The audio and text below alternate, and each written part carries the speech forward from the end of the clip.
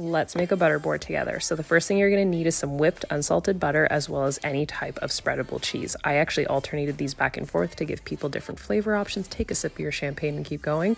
The easiest way to spread this I found was to use the back of a spoon. It gives it that fluffy effect. Clean up the board and then grab your toppers. So I use different herbs, some fig jelly, some pomegranate seeds, garlic, lemon. This fig jelly was so perfect. The everything bagel seasoning was amazing. I spread out some pomegranate, some rosemary, and it really gave it that festive vibe.